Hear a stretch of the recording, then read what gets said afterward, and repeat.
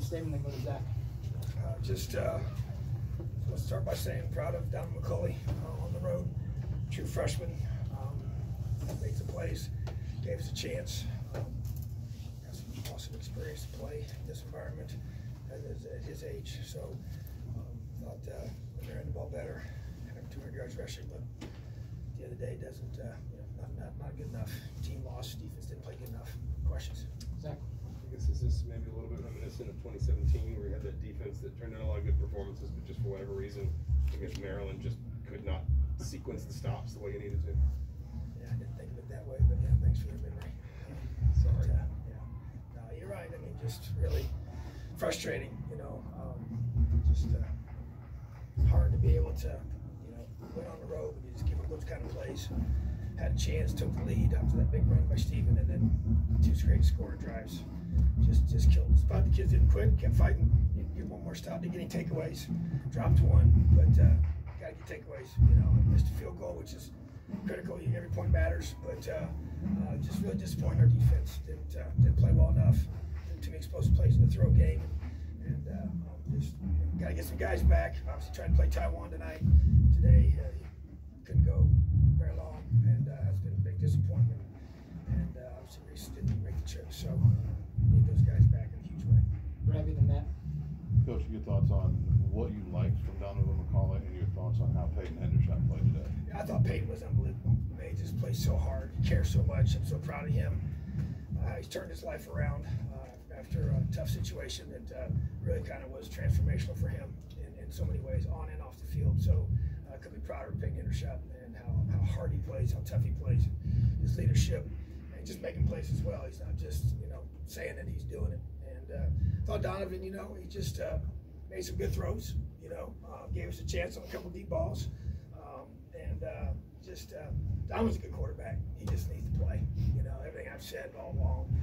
He's got a real talent, but he's young. He's really, really young, and without being a mid-year guy, no spring football, no much training over the summer other than just what he does here on his own with his teammates.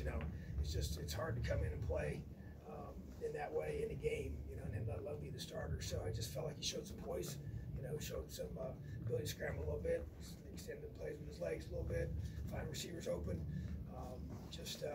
Made some good throws, made some contested throws where he had some pressure in his face and had to put the ball in the right spot. So he had a good solid week of practice, so I really expected him to play well and was hoping he would play well, but obviously you got to do it in the game. And so that's definitely one huge positive is his performance and just improvement on our offense. But it's a team game, so all 3 phases got to come together. Matt and Griffin. On a Stephen Carr, I guess, to what extent did you guys rely on him, I guess, with a freshman quarterback in his first start? Yeah, we challenged him to be able to step up, and try and take some pressure off our quarterback and all of our running backs and our offensive line and the receivers making tough catches, just to kind of make it easier on him, So we challenged the whole offense to be 1% better on every single snap, So I thought they did a good job. I really did, and just really we got to build off of that without question. But to me, it's just I do appreciate our offensive coaches just hanging in there, and it's tough when you got different quarterbacks and being this our 3rd different guy starting for us, and that can be challenging without question. So, but really proud of them for that. It's got to get all phases coming together at the same time. All right, Griffin and Zach. Coach, I know you're a big one game at a time guy, but I guess at the end of the day, when the bowl chances keep dwindling week by week, how hard is it to keep guys motivated, keep them focused when that goal is just getting more and more distant? Yeah, I mean, that's reality, right? So you just got to be able to still focus one at a time. And that's not something that we dwell on. And obviously, we break this film down and get ready for the next one. That's what you have to do. And there's no doubt that that's, we are where we are. And we're just going to keep battling, keep fighting, continue to do everything we can do every single week to find ways to win football games. And so that's what we did for this week. And there was no discussion about anything else other than getting our team in position to beat Maryland. And that will be no different this coming week. So, yeah, that's just that's the reality. Zach, and we'll wrap up with Ravi.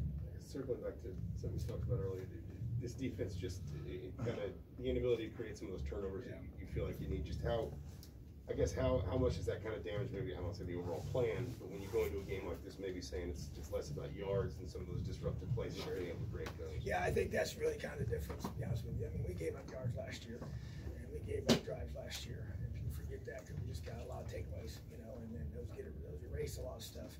And when you don't get even against this team a year ago, the takeaways were different in the game. It was a close game last year, you know, and they had several guys out with COVID, and you know, we were able to force a lot of takeaways, a lot of interceptions, and so didn't get any today, you know, and we needed, our offense needed that. So for them to do what they did without even the assistance of takeaways, even more impressive from our offense. But very frustrating for our defense, and just to be able to not get those. And we did drop one, but we got some pressure, but not enough pressure. You know, to me, that's just the reality of what we got to be able to go back to the drawing board and do a better job of. Because to me, that's the pressure is what creates the takeaways. You know, and so, but I think that is the biggest difference between last year and this year, because a lot of similarities and some things, just not getting those picks and even fumbles. And we did have a fumble on one of those long passes, and it did bounce right back up into the guy that fumbled it. But we got to come up with those. We got to find a way to get those out and give our offense a chance to have some momentum and play downhill instead of just having to drive 75, 80 yards every time.